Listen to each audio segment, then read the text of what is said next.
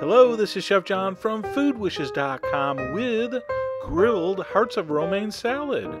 That's right, we're grilling lettuce. Can you believe it? Anyway, this was filmed down in Monterey on location on a farm tour we did, which you have to read about on the blog. So follow the link to the post and check that out. But anyway, I wanted to show you the technique because it's so easy.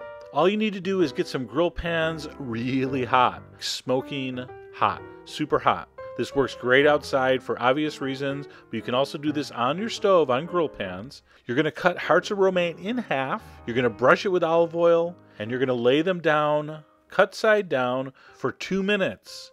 And it's just going to lightly caramelize the surface, get a little bit of a smoky flavor into the lettuce, but the inside's still going to stay cool and crisp. So I guess technically this is a warm salad, but it's really not going to be a soft, wilted salad.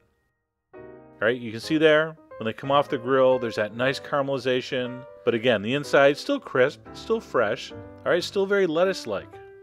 Now, as soon as you take them off, while the surface is still hot, you want to hit them with some cheese. Pecorino would be great, Reggiano Parmesan, perfect, of course. Then you want to do some vinegars, then finish with olive oil. I believe this chef put on 2 different vinegars, looked like sherry and balsamic, but I could be wrong.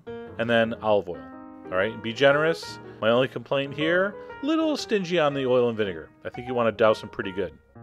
Anyway, there you go. Grilled hearts of romaine salad. Next time you want a little change of pace from that usual old Caesar salad, give this a try.